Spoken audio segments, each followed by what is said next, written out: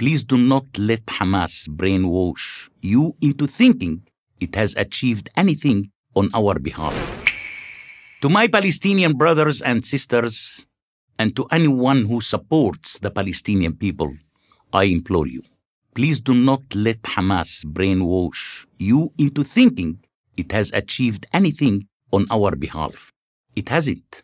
Not in the Gaza wars of 2021, 2014, 2012, or 2008. Each one of these pointless conflicts has been a catastrophe, costing us dearly in lives and treasure.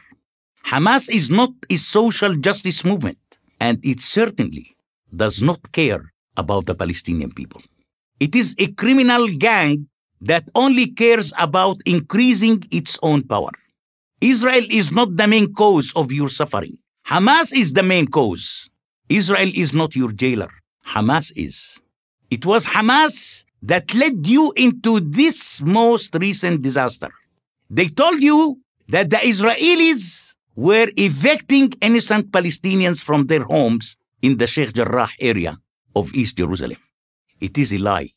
The people living in those homes weren't tenants. They were squatters. They hadn't paid rent for decades.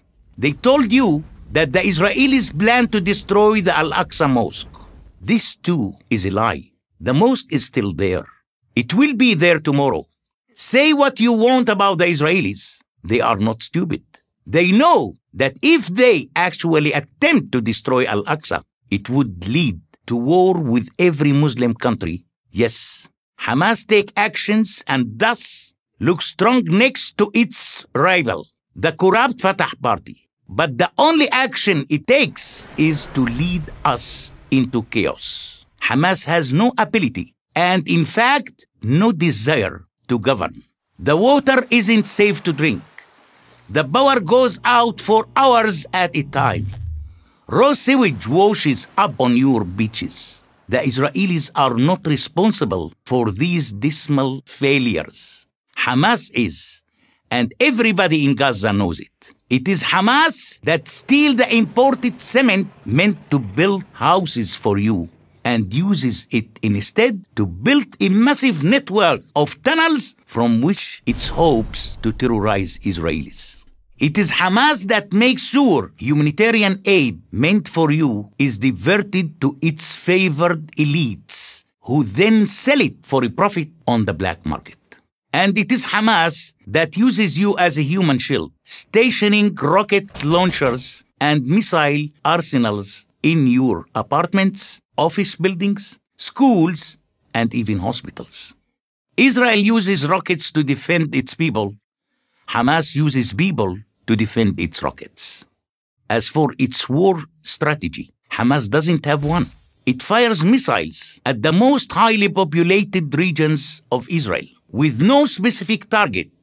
Yet, I know from my sources in Gaza that as much as 25% of all rockets launched by Hamas in May 2021 crashed within Gaza. 50 Gaza civilians were killed by these rockets. Their deaths falsely blamed on Israel. Are you aware of the fact that some of the Hamas missiles that Israeli defense forces failed to intercept ended up exploding in places like Jaffa, Abu Ghosh, and Lud, where Arab Israelis live? Palestinians living in Israel are as likely to be killed as Israelis themselves. Hamas couldn't care less. And what was gained? Palestinians living in these 4 buildings in Sheikh Jarrah will still eventually be evicted. A fact that has been known to those families since they sold away the title to those buildings. Think about the even greater number of Palestinians who are now homeless in Gaza because Hamas choose to hide weapons in residential buildings. And when naive American and European NGOs offer millions to rebuild Gaza, who do you think will get that money? It won't be you. The people who really deserve it and need it. It will be the leaders of the Hamas gang and their friends who will add new rooms to their fancy villas, rather than rebuild homes, purchase coronavirus vaccines, or provide social services for their people.